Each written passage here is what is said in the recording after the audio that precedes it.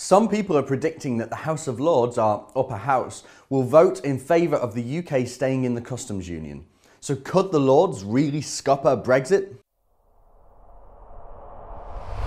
The House of Lords is expected to vote for Britain to remain within the EU customs union later this week. It's not just an embarrassing defeat for the government, but it's a huge kick in the teeth to the 52% of British voters who turned out to vote for Brexit. The upper house is currently in the process of debating the government's EU withdrawal bill, which sets out the legal framework for Brexit. And an amendment sponsored by the former Conservative chairman, Chris Patten, which is calling for the government to begin negotiations for an arrangement which allows the UK to stay within the customs union, could well be passed with a majority. And if this happens, it means the legislation has to then go back to the House of Commons. It will be passed on from the chattering and half-asleep left-wing lords and baronesses appointed by successive governments to ensure that their agendas are supported, back to the Commons, where it will be voted on again as early as mid-May. That will be after the upcoming local elections, and it could be disastrous for the Tories. A legislative win could have helped their electoral fortunes. But with an expected failure in the Lords, it looks like the Tories will struggle, especially when you consider recent polls showing Labour snapping at their heels and even beating them in some instances. And all this shows just how badly the House of Lords needs reforming, but I'm not talking about some elected chamber. I don't think it needs to be all that complicated. I think it's time that we just got rid of all the useless appointees in the House of Lords and return to our hereditary system instead. The House of Lords is filled with rich business people and just popular celebrities who've been appointed by the top three political parties. In 2014, former Facebook executive Joanna Shields became a Conservative peer for some reason.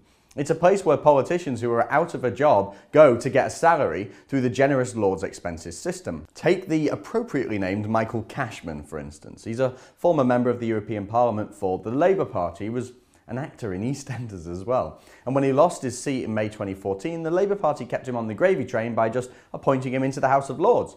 And who could forget professional victim Baroness Wolsey, the Muslim woman who failed to win a seat in Dewsbury in the 2005 general election.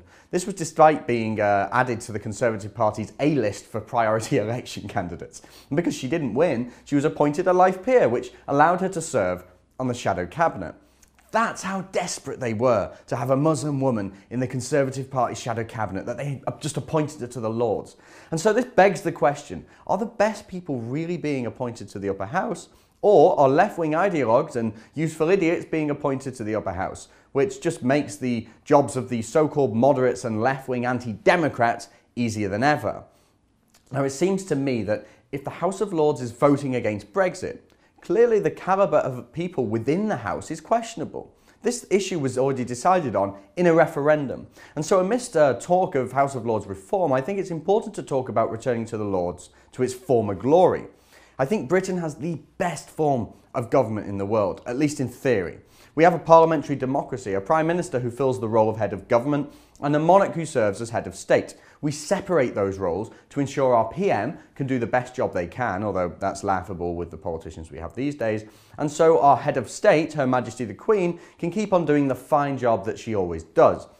And our two houses in Parliament allow for an elected House of lawmakers in the Commons, and then traditionally hereditary peers in the House of Lords who served as a naturally conservative counterbalance to the elected members. The traditionally hereditary House of Lords contains people with strong local links, with deep passions for their country, the traditions of this country and their regions, and the welfare of the people within their communities. This is an amazing system, but in 1999, Tony Blair destroyed it. The House of Lords Act decreased the membership of the House of Lords from 1,330 to 669 in March 2000. But this wasn't just a reduction in numbers, it was a specific attack on the hereditary system. It removed the right to inherit a seat in the House of Lords and permitted only 92 hereditary peers to remain there on an interim basis. And since then, we've seen a gradual increase in famous people, failed politicians and rich businessmen taking up the seats in a house that has a huge effect on national policy and legislation. These people can decide the future of our country, and we see that in the news when this week the House of Lords may scupper Brexit and vote in favour of staying in the customs union. What Tony Blair did and what successive political leaders have done in the way of appointing useful idiots into the Lords is treason in my books. And if the Lords scupper Brexit, then it could pave the way for a new debate on the future of the upper chamber. And I don't think it's off the cards that we may face a new kind of House of Lords. And it likely won't be hereditary, it'll be elected.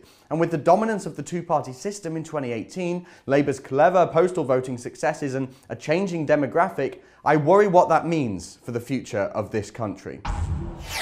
Watch me and the rest of Rebel on our brand new Rebel app, which is available now on the Apple App Store and the Google Play Store.